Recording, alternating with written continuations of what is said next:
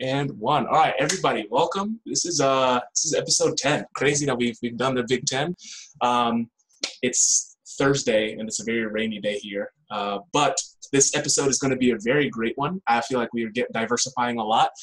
This guy we met 2 months ago. Wow, 2 months. Yeah, 2 months ago on a freelancing network, wanting to work together. Even though we didn't work together, this is still a great relationship.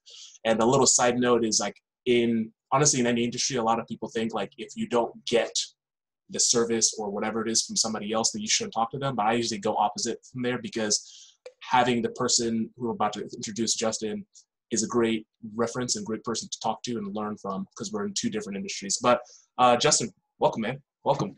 Thank you, Manuel. Thanks for having me. Looking forward to this and glad to be on board for the day. Sweet. So yeah, man, pretty much I know we kind of talked about what's going to happen, but this is just a good time to just kind of explain kind of who you are. And then, so I'll hand it off to you. You can kind of explain who you are right now, what you're doing, and then we'll travel back in time and work our way back up. Sound good? Okay, great. Awesome. So for context, my name is Justin Jeffers. I am the founder and CEO of Butler, which is an online men's loafer and leather goods company. We sell moccasin style loafers.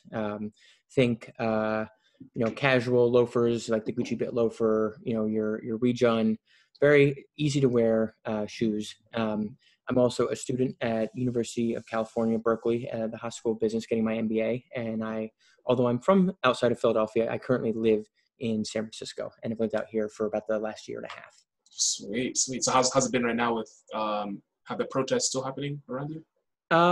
So funny enough, right around me, no, not really. I live quite close to the mayor here in San Francisco. Uh-huh. And although I was gone 2 weekends ago, there were some protests on our block. And they migrated to the local CVS and broke out the windows and looted the store. Mm-hmm. That was the only protest in our specific neighborhood. In other parts of the city, there have obviously been some protests and other parts of the Bay Area, Oakland and Berkeley and San Jose and stuff like that. But my specific neighborhood hasn't really had much. It's a pretty residential neighborhood. So this may not be like the most exciting headline grabbing part of town to protest in, but there's certainly, it's San Francisco, so there certainly have been some out here. Right. Awesome. Sweet. Sounds good. So yeah, we're going to basically just travel all the way back in time. So kind of just tell us how life was, growing up, family. Yeah. So thanks for asking. As I said, I'm from outside Philadelphia, a small town called Bryn Mawr. It's, 20, 30 minutes outside of Center City, Philadelphia. And pretty much lived my whole life there until going to college. I was raised as an only child, although I have two half siblings who both live out here in the Bay Area. I guess you could say maybe some of the stereotypes of only children. I probably have some of those. I don't always share well, sometimes, but not always. I can be a brat. And I don't always compromise well. Sometimes I do, but not always. I'm working on it. Progress, not perfection. Went through elementary school and middle school and high school. Was certainly not the best student.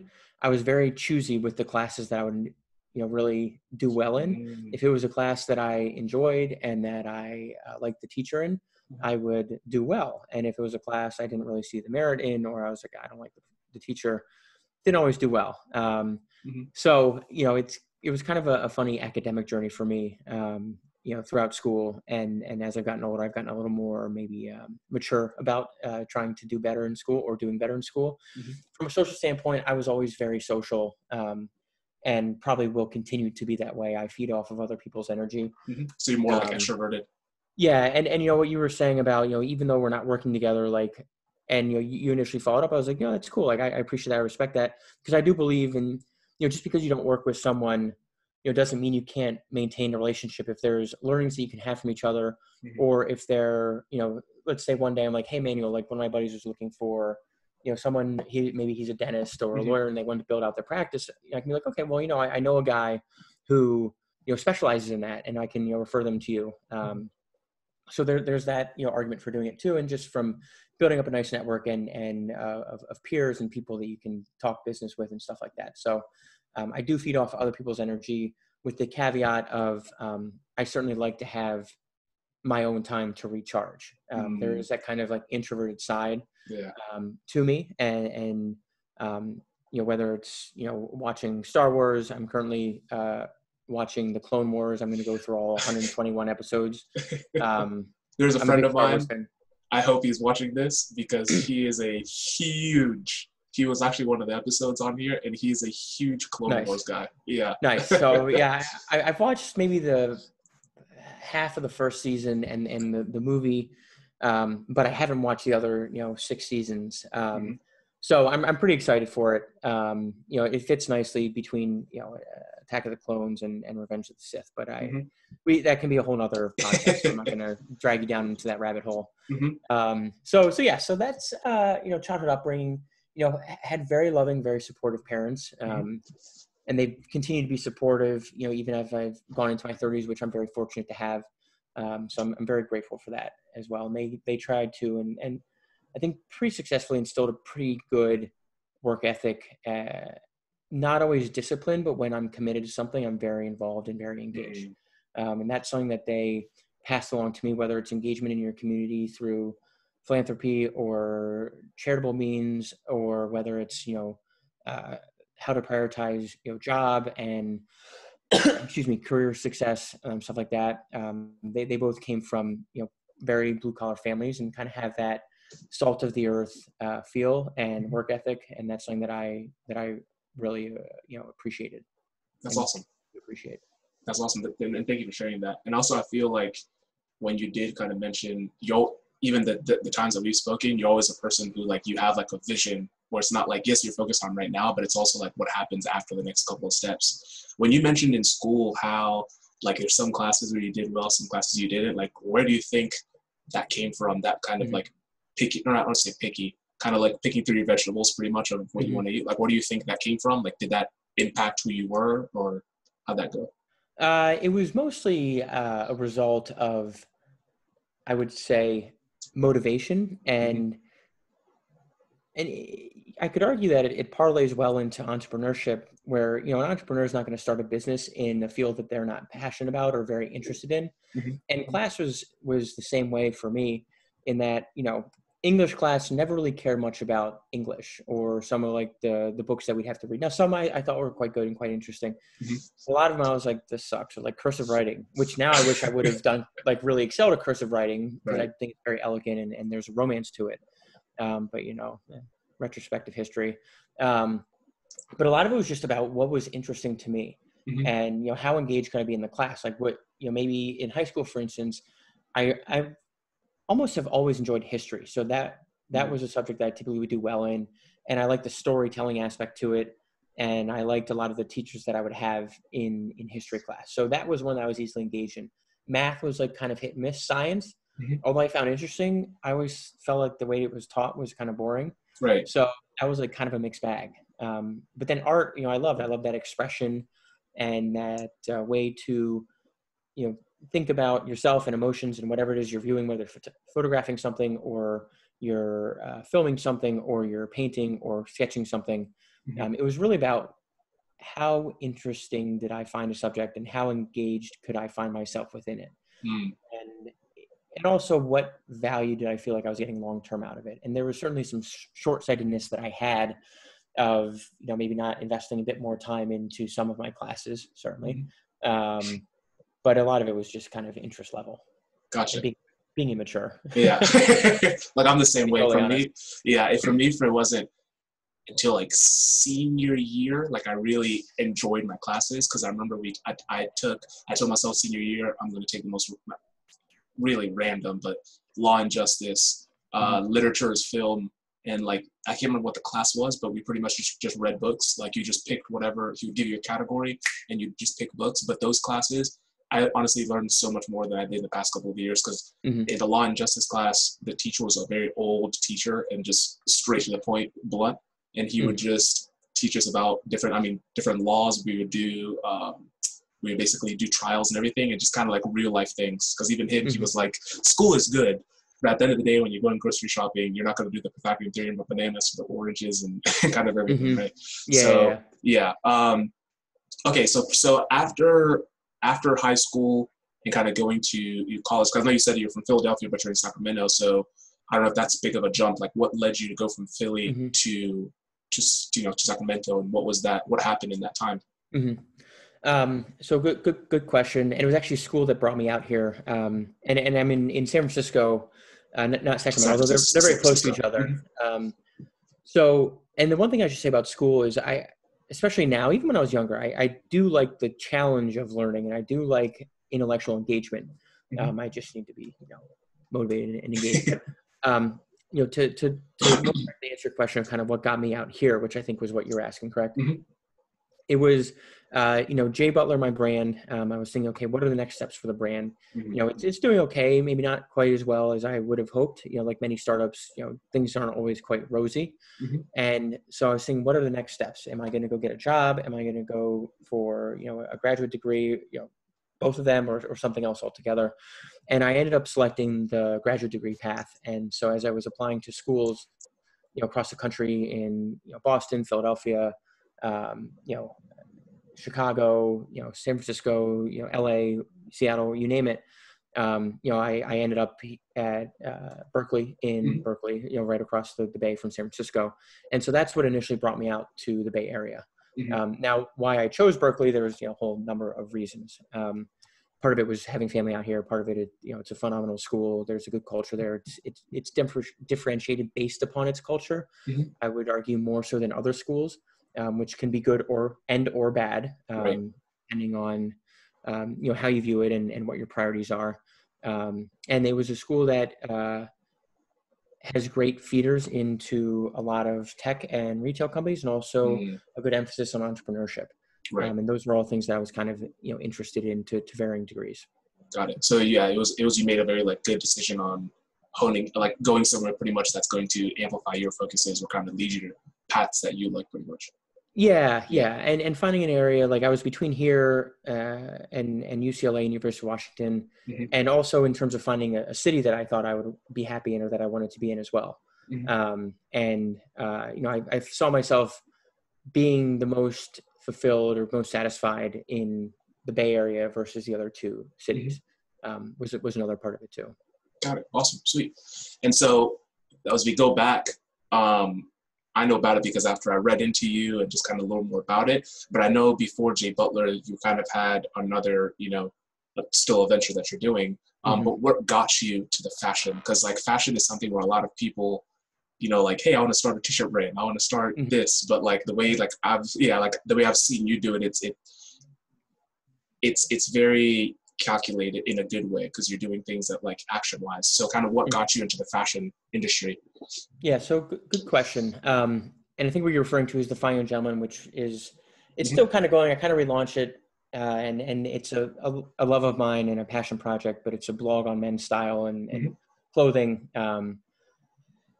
What initially got me into fashion, I guess, to go back to when I was 15, and this is not, out there too much, but I modeled for Abercrombie once, and I was actually the guy who was on the big ass, larger than life photos in the store. But it wasn't like Abercrombie and Fitch. So it was the under 18 store. So I wasn't shirtless. I don't have a six pack like that. That's not totally me. But it was funny because it came about because they were doing a photo shoot in Philadelphia, and they needed one more male model. They had 3 males and 4 females, and they needed an even breakdown. And so they fanned out their scouts to some of the schools outside Philadelphia, and the dude stumbled upon me. He's like, "This is our guy." I'm like, "All right, dude. I'm just trying to play lacrosse," because we were at lacrosse practice. Random dude was standing there. We're like, "What is this creepy dude doing?" Yeah, it's kind of. But anyway, so that was my first formal foray into fashion, and I actually thought it was a cool experience, but kind of hated myself for doing it. I was like, "Oh man, I totally sold out," and the high school punk rocker stoner in me was like, "Man, you sold out, and this is bullshit." And, but fast forward a few years, I became more deliberate in how I would dress, and my taste was not always there, but some of the decisions of what I would wear was deliberate. And then when I fast forward a couple more years, graduated college, moved up to New York, and was in a client-facing job as an auditor at one of the big 4 firms. And I was like, you know what, I want to show up. I want to look presentable. I want to dress well. And, I just graduated college. It's not like I have a crazy budget. So I can't exactly afford Ralph Lauren, Brooks Brothers, and Tom Ford's. Yeah. I mean, still can't afford Tom Ford. But but I was like, and I don't want to go like Jose Bang because like all that stuff is like parachute pants, stuff like huge. Like there's gotta be a way to like right. Uh-huh. There's gotta be a way to dress well and to find brands that can appeal to guys like me. And I saw there were some brands, but no one's really writing about them. So I kind of, at the same time, looking for like an artistic outlet from my accounting job, which was not always the most like intellectually fulfilling thing, although professionally satisfying, not intellectually satisfying. And then also kind of fostering this interest in men's clothing and menswear. I was like, let's start a blog on this. And that's when I really got serious into menswear. Like everything was deliberate. Like I'm a believer that everything in art is done for a purpose. And I'm not saying that menswear is art, but there's certainly an artistic aspect to it. Right. And you have like the business side of it. You have the, the traditions and the history side of it. You have the, artistic expression of self and of like kind of belonging to a tribe or of a group of people. There's the everyone cites like sociology 101 is like, you have a uniform, like police have a uniform because it builds like credibility, or doctors have, the white lab coat because like that's the doctor's uniform. Like it builds credibility and like it allows you to like align them with a certain role or station, whatever. It's kind of like an alter ego. Like I've noticed like when you put on a certain shirt, you become but there's that like aurora that you have inside of you. Yeah, 100%. So, that's what really got me into fashion and menswear and kind of set the stage for the things to come with building up the Fine Gentleman and then, kind of segueing that into Jay Butler. Got it. Wow, that's awesome. And regarding fashion, my brother's the one who's kind of like forced me inside fashion a couple of years ago. Yeah. And so like I remember I got, we had my godparents used to own like a big transport company, and one of their clients was a guy who just loved fashion and everything. And he unfortunately passed away. And so they passed on the stuff that he used to wear from the family, and it was all my size. So I remember I got, I believe it was JJ Murphy. I don't think it's JJ Murphy. Oh, Alan Edmonds. I have a bunch of Alan Edmonds shoes, boots. And that was really where I got into it, because I looked at the shoe and I'm like, this shoe is just not, every shoe is not just put together, but there's like a thought behind this, and really diving in deep to the history of just why they chose this small part to kind of mix with it. Just very interesting. Yeah. So for you, before we go into the blog, so for fashion, what are some things, I want to say some tips for the men watching. I know this kind of specific, young, old. What are some tips that you kind of see with fashion that you'd like to give to them? Because I know everybody tries to copy people, but sometimes some things may not fit you. Yeah, literally. yeah. Like, like the shirt you're wearing, for instance, like, right. You're like, I just cannot make it look as good as you are. Oh like, man, I'm blushing. It's just, it's just not my style. Right. Whereas for you, I think it works very well for your style. So it's a lot of it is about knowing yourself and having self-awareness. What both in the sense of emotionally, what are you comfortable wearing? For instance, if I was to wear that, kind of Hawaiian pattern shirt that you're wearing, I would just kind of feel uncomfortable. Like, it's not really my style. Whereas like the shirt I'm wearing, it's a navy blue polo shirt. Like, this is pretty much my uniform. Like, I wear a navy blue polo shirt like 2-3 days a week, like no joke. And I have like 9 different ones. So to me, like, this is my comfort zone. Like, I don't even have to think about it. Whereas like that's like, I don't know, like, does this like I look good in it? Like, what does my girlfriend think? Like, all that stuff. So there's that self-awareness part to it.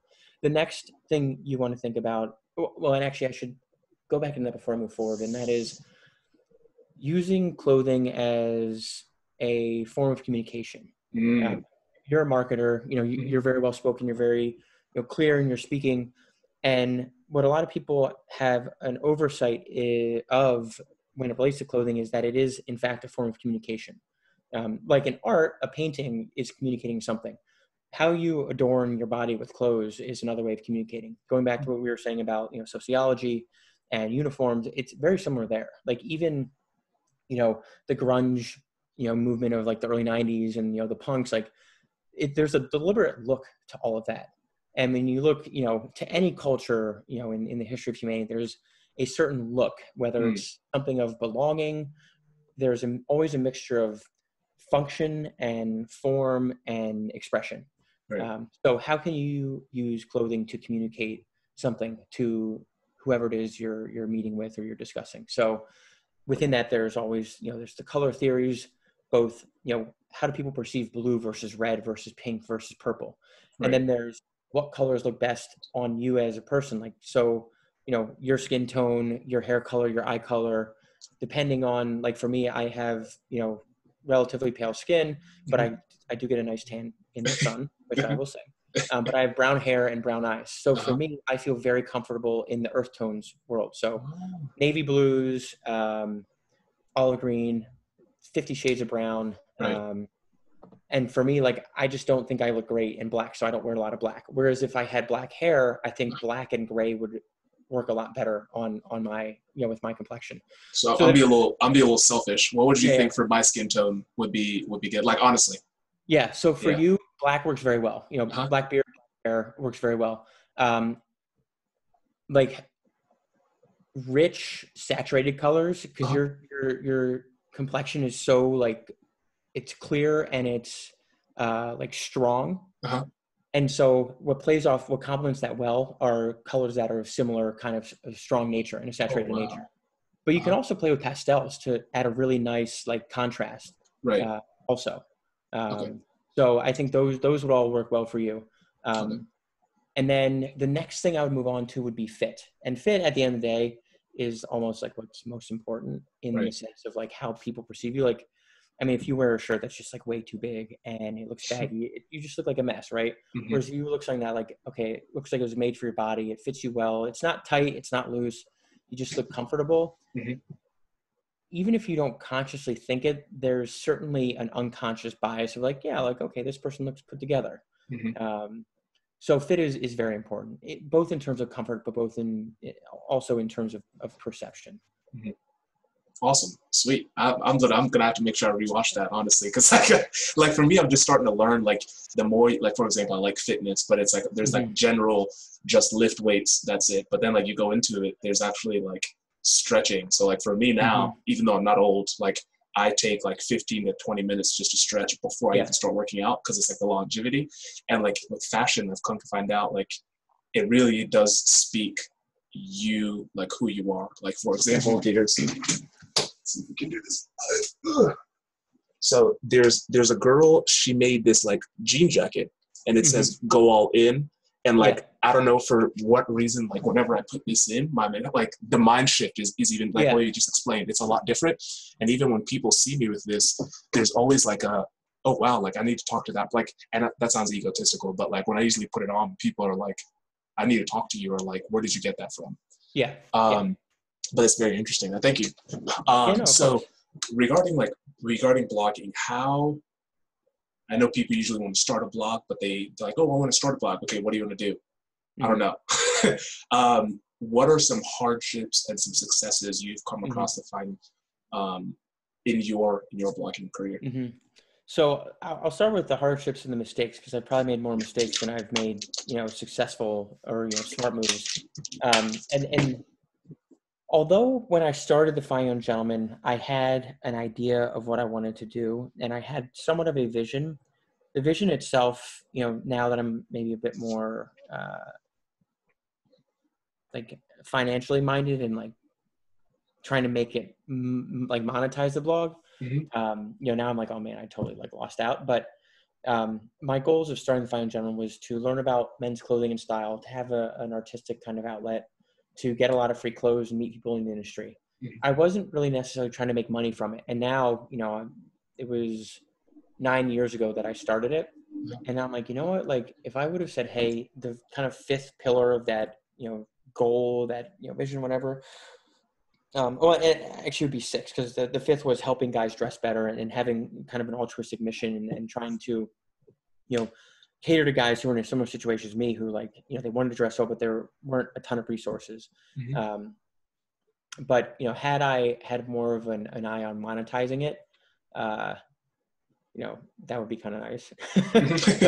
I certainly could have monetized it a lot more. But it's, that said, the priorities that I had, the other 5 that I had as priorities, I think I did achieve those for the most part. I got a lot of free clothes. I met a lot of people, learned a lot, had a lot of fun. And it was a great kind of outlet And I certainly helped a lot of guys dress better. So it wasn't a failure in that respect, but now I wish I would have monetized it a lot more. I also missed out on some of the big picture things. And this is a general business concept is, when you're so far in the weeds of building a business or strategizing or doing something, sometimes you'll miss the big picture. And so the things that I missed, for instance, would be A, yes, monetizing, B, kind of missed out on Instagram, and C, missed out on YouTube.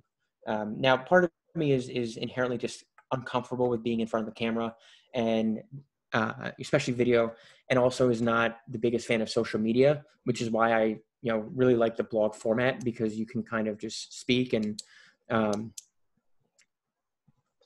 almost add more in-depth content, whereas on Instagram you can't quite add that. I believe to that extent. It's Yeah. a different form of communication. It's a different medium. It's like painting with oil versus painting with watercolor. Right. If that kind of makes sense, or sketching in black and white versus a full color palette of oil paint. Mhm. So I certainly had some misses there. Now I was able to build a large audience for the Fine Young Gentleman, and a lot of those readers came over as customers for Jay Butler later on, which was Wow. really nice to see, and they Mhm. still do at times, which was awesome. And I just had an influencer reach out to me, and he heard of me partly through my blog and partly through some of my friends' blogs. So that's nice to see. So those are some of the failures. Not monetizing, missing out on the big picture of new communication mediums, YouTube and Instagram in particular.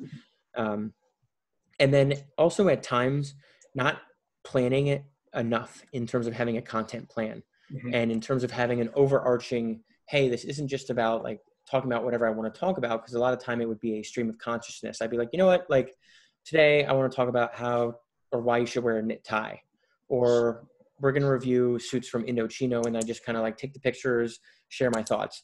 I should have put more structure to both the content planning and Mhm. also towards the articles themselves. And that would have led the way for it to be a stronger platform.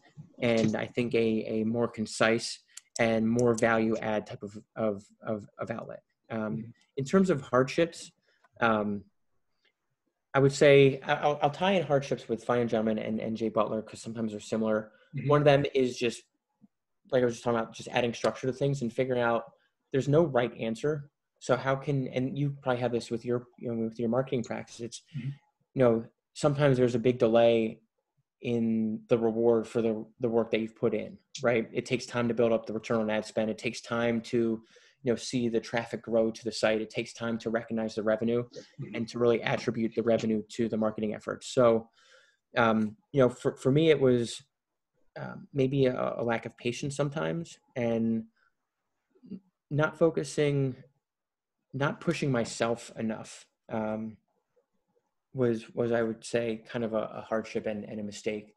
The other hardship is the emotional battle that comes with starting your own business and trying to survive off of, really eating what you kill. Exactly. Because at the end of the day, like, you're responsible for your team and your business. Mhm. I'm responsible for the traffic and whatever comes to Fine Gentleman and Jay Butler.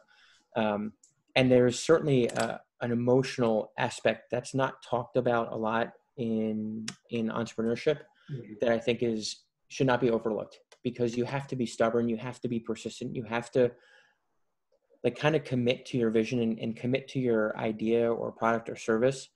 And you may not get results for the first couple months or first couple of years. Like Ross Perot, when he started EDS, Mhm. that's how he made his first couple billion. Like, he got turned down by the first 70 people. He started his career at IBM in kind of hardware and computing power sales back in the 60s or 70s.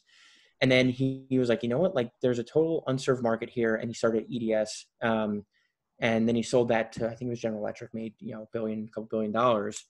And the first 70 people he approached to, basically become clients for EDS said, no. Wow. And then it was this, I don't know, it was the 72nd or 73rd, okay. And then from there, it was a rocket ship. Right. So, just because you get rejected the first couple of times doesn't mean you're going to get rejected the 9th or the 10th time. So if you have if your product or service has value to it and you really believe in that and you can continue to push it, be persistent, don't give up hope. And you as a founder need to maintain that belief in your product and have people in your life who believe in you to continue with this. And that's very important as well. And that's first of all, thank you.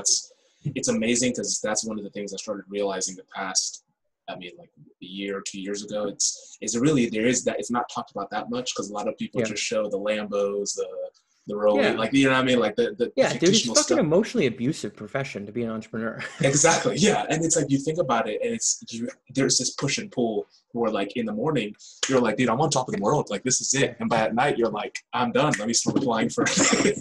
It's very important because the last part that you just said, everything was good. And the last part that you just said is important as like, you have to believe in yourself. Like, if you don't, like, it's like sports. It's like anything that you do in life. Cause that was honestly my biggest thing is I knew it was a weird thing if I knew the results were good because the clients were saying that they were good and they were good, but I didn't believe in it. And I noticed that people that I didn't believe in it, it fell through all the time. Yeah. And that's a good point. So transitioning after the blog is, how did Jay Butler, begin? Like, what were the steps needed mentally, physically to kind of create what it is, and what's the backstory behind it? So probably easy to start with the backstory and why Jay Butler came about. Excuse me. And that would be, as I was writing Fine Young Gentleman, a couple factors were kind of coming together into one. One was, I'd always wanted to start a business, and I loved kind of driving a company, driving a vision with Fine Young Gentleman. But I wanted, a more, not sustainable, but a more like conventional maybe business. Back when I started Fine Young Gentleman in 2011, and then even 12 and 13, like blogging wasn't necessarily deemed as like a viable business. Right. There was like Scott Schumann of the Sartorialist, there was Leandra Medine or whatever her last name is, I can't pronounce it, at Man Repeller. Like, some people were starting to make Alpha M. Did he blog as well too? Yeah, and Aaron, he's a good guy. He's a buddy of mine. He's someone who I like to for advice. Like, he had just started Antonio from Roman Real Style, but they hadn't taken off yet. And so I was also like, okay, like, is this a way to really make a business? So that's a whole other thing. But, I wanted to start a business to have, take up an idea for something and make it into a brand. So that was one. Another was I kept getting feedback and questions from readers of, hey, where can I get a great $200 pair of like loafers? And I didn't really have any place to send my readers. So it was, okay, well, there are a couple brands that, they may have nice quality, but the style is not great, or, it's nice quality, nice style, but the price is way too high. Or, the style is right, the quality's off. So I was like, there's gotta be a way to have all this in one brand and in one product. So I knew from my audience that there was a desire for a product like what Jay Butler now offers. I didn't have to do market research. The market research was coming to me. So that made things pretty easy. And then from there, and then, at the same time, I was writing about all these brands that were just selling online. I knew that guys were warming up to, if they would buy a custom suit online, they buy a pair of loafers online. And that was certainly that was one big picture thing that I didn't miss, thankfully, was, the rise of e-commerce, and how the proliferation of e-commerce would lead the way for, countless businesses especially now. To grow and to be established and to, really explode. So putting those things together, I was like, okay, e-commerce, loafer company, direct consumer, wanting to start a business, like, how can I put this all together into something? And then just figuring out, okay, what's going to be kind of the brand voice, the brand aesthetic, the exact type of loafer we're going to have, stuff like that. And, that was just kind of figuring out, okay, what do I want to focus on? And then, putting that, packaging it together as one product. In terms of the, mental and like physical preparation, mental and like emotional wasn't much. It was just like, okay, like, this may be really good sometimes, maybe really shitty. But, stick with the vision. I made a ton of mistakes, like, just in terms of thinking, oh, it'll only take me 6 months to have this business up and running. No, it took like 18 months. That was like idiotic of me. Right. And just like not providing as good of a structure as I could have for a lot of the workflows and for a lot of the things I was doing. From the startup itself, it was just figuring out what are the steps that need to be taken to develop a product, to have a product produced, to have a product delivered to market. And that's a whole nother discussion in itself, but any business is going to have to do that, whether you're offering a product or a service. Right. And that's good. I like, there's that whole stigma of it. You're just going to start it, then it's just going to blow up and kind of go from there. So when you were the same Wayne's World, man, you build it, yeah, it will come. Like, that's not exactly how it works. yeah. So when you, like, for example, what do you say are your top, I know it's hard to choose this because it's kind of like your baby. What are your top 3 products that you've enjoyed creating? So in terms of like there's the commercial success, then there's the intellectual success. And I think you're asking more about the latter, you know, what is kind of intellectually fulfilling. Right. So I would say of those, it's certainly not our top seller, but our Shipley tie loafer was, I just love that shoe. It's basically the upper of a driving shoe where you have the little like kind of tie. Right. And it's the sole, you know, it's a leather sole. And it's, I think, a really nice blend of American kind of moccasin style loafer and the Italian driving shoe. And so that was really fun. That's actually the shoe that really got the brand going on the conceptual phase, because it was initially how can I bring to market like $150 driving shoe? And then I was like, well, driving shoes, like, they're cool, but those things wear out so quickly. So it's okay. Well, can we keep it a really like thin, flexible shoe, like have the feel of a driving shoe, but have a little more substantial, durable sole? So that's why we brought in the leather sole. So that one was great. Excuse me. I have also loved designing what is our Anchorage duffel bag, which is inspired by like a parachutist bag, a military parachutist bag. It's very boxy, and kind of changed the proportions around. That was a labor of love. That took a while to get the right kind of specs and proportions with our craftsmen, but really love that bag. Wish we sold more of it as well. And then the third one I would say would probably be our penny loafer, our Cromwell penny loafer. And although it looks like to some eyes just a regular penny loafer, there are a couple unique aspects to it that are subtle. And once you're kind of cued into it, and once you compare them to some other shoes, you see why it is a aesthetically differentiated shoe. It has a shorter vamp and it has a thinner sole, again, very flexible, very soft wearing. And some guys love that. It's not for every guy, but a lot of guys love that. And that's why they shop at J. Butler, while still being conservative and classic and traditional. And so that was just really fun. Like, how can you take the most boring classic men's shoe, which like is pretty much a penny loafer, and how can you just slightly tweak the balance of things to have a different perspective on that product? And perspective is important in anything that you do and anything that you are. Like I told you, loafers, coming into them are just the most amazing thing, because not even just the slipping on, but just like how versatile they are. Because you can either, if it's dressing up, if you're going out, whether it's just putting on like a pair of shorts and just going to the store, like I just did literally just to pick up a cold brew a little bit ago. Or if it's like one of those like middays with like some joggers or something like that. It's just incredible how like one piece of shoe can work for anything. So how, I know when we spoke, it's crazy to think that the last time we spoke was the beginning of all of this. It's like the Fire Nation when it attacked. So how has COVID kind of made you pivot? I personally know a little bit because we talked about it, but how has it made you pivot and kind of start thinking with like the mindset that you have of, okay, I'm going to need to start changing some things, or I'm going to stop doing certain things? Yeah. So I'll start with kind of the effects that COVID has had on the business, and that will help give some context into some of the things that I've been working on. The biggest 3 effects are, or have been, a disruption to our supply chain, like many companies. You know, our supply chain in Mexico, where we produce our shoes and leather goods, got totally messed up because they had to shut down for like 4 or 5 or 6 weeks. The government mandated they shut down, and that delayed, our restock. We were very low in stock of stuff, and as a result, we just didn't have the shoes to sell to our customers. So the disruption in supply chain was one. The second would be a drying up of demand. Customers for a while, and it's kind of come and gone in waves. It's like one week people just don't want to buy anything, and the next week people are like, all right, like coronavirus is over, let's buy stuff. And the next week it's like, wait, hold on, we don't want to buy anything. So it's kind of been like bipolar. Hopefully it'll stabilize a little bit going forward now that we have restocked.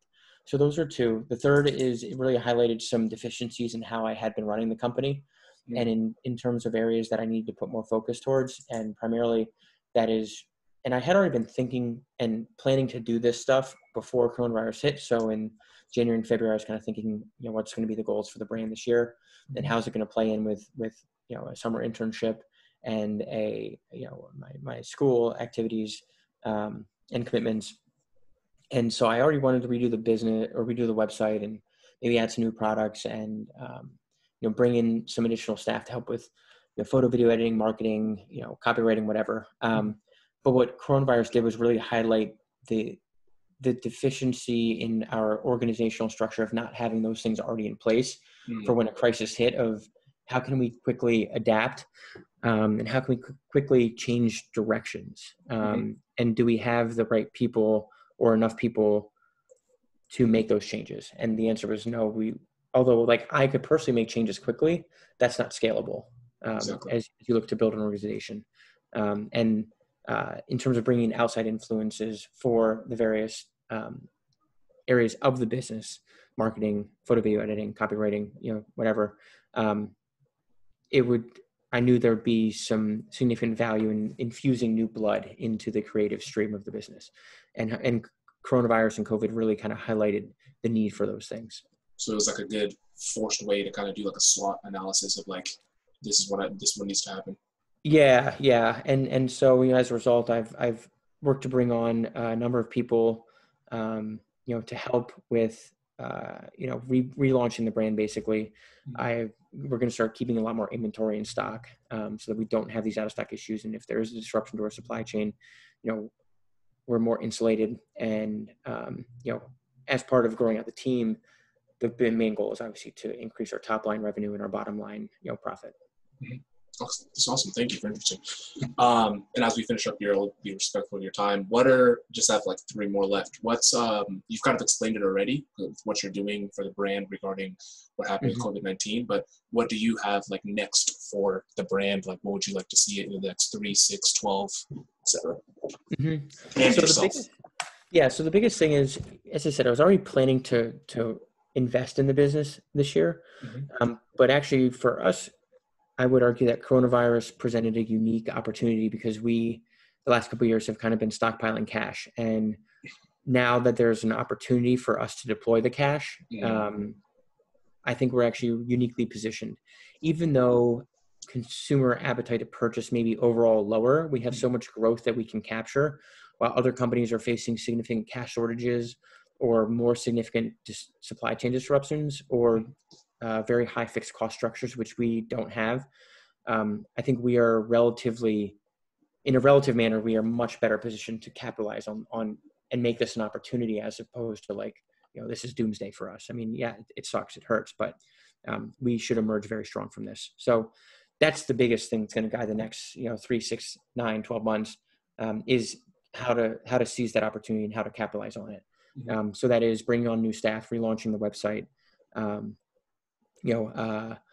reimagining the customer journey and how we communicate and engage with our customers, whether it's through a new medium, more so on YouTube and on Instagram, build out our email campaigns, build out our email list. Do we change the voice of the brand slightly? The website, the voice of the brand are 5 years old. So, how can we change that to make it more differentiated or more current, or more in line with how I really envision the brand? So to me, this is really like a renaissance of sorts for Jay Butler. We have a good foundation. We know we have some loyal customers. So how can it's all about scale. How can we scale that? And we're not venture capital backed. We didn't go out and raise, millions of dollars. This is a truly bootstrap business. So it's how can we do this profitably or break even is really a thing. So it's what can I do to really be judicious in terms of cash management? That's awesome, man. I love, I know we talked about it before, but the whole purpose of this is just being able to share the minds of other people and how they think. And it's just, I feel like, again, I feel like for me, it would be personally selfish not to share conversations like this, just because the strategies that you have I just love talking to people who have like a vision of what they want to do. And it doesn't have to be in business. Like it can just be in personal development, if it's reading, fitness, etc. But just at the end of the day, like it might sound dark, but we only have one life, and it's like there's literally so much that you can do, and there's also so much that you can't do if you're not willing to do anything. So the last two that I have, no problem. The last two that I have, the first one, and then I'll ask the second one, is what or who influenced you to influence other people? Great question. And that's a tough one. So going back to what we were talking earlier about, academics and we'll say my lack of, prowess there. Some of the teachers I had throughout, elementary, middle school, high school, college, grad school, seeing the effect they could have on the learning process and on myself and other classmates, I always found that very inspiring. I've always said, hey, if I won the lottery, like, I would love to go be a teacher, like part-time. Right. It's certainly an undervalued profession and underpaid profession, for the importance that profession has on society. And I'm someone who, I like nice things. I want to have a lot of money. So it's kind of hard to have that while you're a teacher, unfortunately. So I always thought it'd be awesome to go back and to become a teacher, to share insights and experience. So there are some teachers that I had. My parents obviously would be one, looking to, they were looked to how can they, where they grew up, they didn't want to necessarily raise their families in the same towns or the same states or whatever. So, realizing that sacrifice must be made, whether it's, moving out to San Francisco from the East Coast, or going to work for the man in hopes of maybe one day being able to go back to work for yourself, like stuff like that. It's not always going to come easily. So my parents would be another one. And an old sponsor I had in AA, Alcoholics Anonymous, he was a big influence on me for a while. He was very successful, and I looked to him for advice in business, but also, how to interact and deal with people and deal with, myself as well. Because half the battle is not just dealing with other people in entrepreneurship, but it's dealing with yourself, as we spoke about earlier. So those would probably be some of the key people. I've never been someone who necessarily looks towards like celebrities for inspiration. Maybe athletes. Thinking of famous people, Ralph Lauren would be one in terms of building a brand and having, a vision for a brand. Not to be too cliche. I could argue Dick Hayne, Philadelphia Ties, Urban Outfitters, Anthropology. He being another one, although he's not the face of his brand at all, but having an idea for a concept of a brand and building that out, I think has been impressive. And then, as I look over my bookshelf, the first book I see is Shoe Dog from Phil Knight. Great book. And what I loved about it is he talked about like, how much of a grind it was at times. And a lot of entrepreneurship stories don't talk about that. Yeah. And I think that is, a disservice to readers at times. The story of him, I just love the story when he talks about how he had to make pay. I can't remember the exact amount it was. And it was like, then he went to his suppliers, like, hey, if I don't make pay, you don't like, it was just the way that he just put it together. And then honestly, the way the book ends of like how he's like, oh, maybe I should write a book.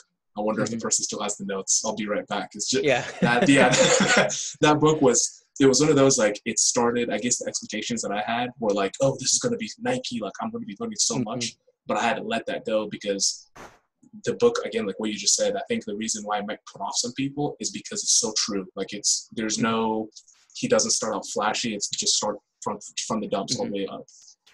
By the way, thank you for sharing that. Actually, two things I should add, if you don't mind. The first is just a desire to kind of pay forward what I've learned and to help other people out. Like with the Fine Gentleman, it was like, okay, how can I help other guys dress better too? And then I spent a lot of time EMTing, volunteering as an EMT, and stuff back in Philadelphia. And so there it was like, okay, what's a way to give back to the community that I grew up in? And although it's not directly influencing, but there's still that kind of, pay it forward type of mentality that I think anyone who is, there's the influencing to influence for like commercial gain, which is fine. And and there's the influencing to, you know, be a steward of a culture or a steward of an organization, or of a mindset, which is, I think, another type of influence. And for me, it's been, you know, kind of a combination of the two at different times. And it's, I'm just like out of words, just because it's the same mindset having, where it's like at the end of the day, there's a cliche line, I don't know what song it was from, like we have all these blessings just to share with other people. And like, it's at the end of the day, it's true. Like all the knowledge that you have, it's even better when you share it with other people, or just, even if it's not your knowledge, it can just be a simple action, because then that person's going to think like, wow, Justin took his time out of the day to do a podcast. It's like, wow, like if this dude has an hour of his time to be able to do this, what can I be able to do with someone else? And then it just creates even more and more. So what would you say like the very last thing before you tell everyone where they can find you, but what are some words of advice for anyone watching this, old, young, high school, college, in a career? Maybe they want to be in the fashion industry. I have a couple of people who just graduated from state. But what are some words of advice to those people? Let's see. I'll try and put this in like 4 or 5 different, you know, bullet points. So I have a couple like mottos, or like things I kind of live by. One is, I already said, sacrifice must be made. You know, sometimes you have to sacrifice social life for school or for starting a business. There's always light at the end of the tunnel, which is kind of the same as, you know, pain is always temporary. Whether it's loss or you know, a lack of success, like you should be optimistic in believing that, you know, it can get better and hopefully will get better. People are almost always more willing to offer advice and help than you may think they are. And in fact, once you do ask someone for advice and help, it does help solidify a relationship, because you feel like there's a common goal or a common feeling of, you know, mutual benefit, or, you know, goodwill towards both parties. That is in the sense of it, if you're not just using someone for connections or using someone for, you know, advice, but if there's more of a two-way street, you know, I've found that, you know, people are almost always more willing to offer advice than you may initially think. Right. And along those lines, you're obviously, again, cliche, but you're not going to know the answer until you ask. So don't be afraid to ask for advice or ask for help. That's a big way how I got J. Butler going, was reaching out to random shoemakers, you know, across the US, and random, you know, factories across the US, saying, hey, like, you know, I write a blog and I'm looking to start a company. Can I just come visit your factory? I just haven't been to a factory and I'm really curious how they operate. I know you make suits, you know, I'm looking to have shoes made, but I'd love to see just kind of the flow of goods through an assembly line. And the other thing is, which kind of relates to that, is what are concepts and learnings that you can use in one aspect of your life and apply that into other aspects of your life. A good example for me is the work I've done as an EMT. You know, like the first thing you learn as an EMT, at least I learned, the first is that, well, it's technically not legal for you to run a red light when you have your lights and sirens going. You're still liable. But the first important thing we learned was that it's all about ABC, airway, breathing, circulation. And so in business, you can think, okay, what's your airway? What's breathing? What's circulation? If you don't have a clear or patent airway, then you're going to die because you can't breathe.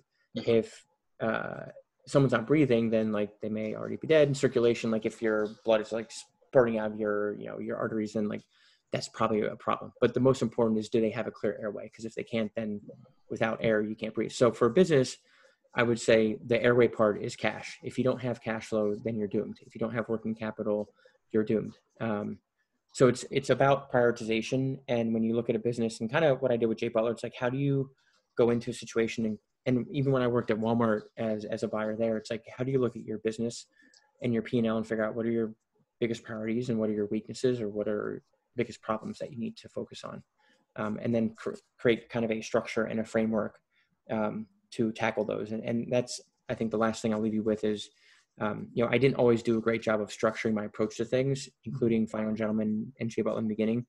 And as I've gone more through school and my time at Walmart and in other endeavors of life, the value of adding structure to how I approach things, and in particular, if that structure could be more scalable, there's a lot of value in that. And that's not something that I paid much mind to, 10 years ago. Wow, incredible. I feel like I just came from school right now, honestly. Like I'm going to be rewatching, always rewatch these like immediately after. And it's just amazing just because like the knowledge honestly dropped. This is completely off topic, but I wish they could have, these are just some of the things I wish I learned like in school. Like, you know, there's, like, I'm not saying that, yes, we need the general ed, but the stuff like personal development and not like woo-woo stuff, but just more like literally at the end of the day, like you just said it, like it's, with anything that you do, it starts with you. Like if you aren't, it's the whole thing of that airplane when the mask comes on, like put it on yourself. It's like if you're not good, then you are not going to be able to help others in the best way if you are not in the best way possible. So thank you for sharing everything. Where can everybody find you? I'll put the links here, but feel free to share. Like, where can everybody find you? Is it okay if people can reach out if they are having like questions? Or, so. Yeah, well, first, thank you for having me. It's been great to chat with you again, and glad we're keeping in touch. In terms of where people can find me, the shoes and, you know, the brand J Butler, JAYBUTLER, it's jbutler.com. On Instagram, it's J Butler Shoes. If they want to reach out to me or the brand, they can just email help@jbutler.com. And then you know, or if they have like professional questions, I guess they can like find me on LinkedIn, and I'm not very active there, but, you know, it may take me a month to respond, like no joke, but you know, they're welcome to find me there. And then for just put a note saying, hey, you know, I heard you on, you know, Speaking with Emmanuel, so then I have some context. Right. And then for the blog, it's defineyounggentleman.com. And on Instagram, it's FYG blog. Sweet. Awesome. Sounds good. Great, man. Sweet.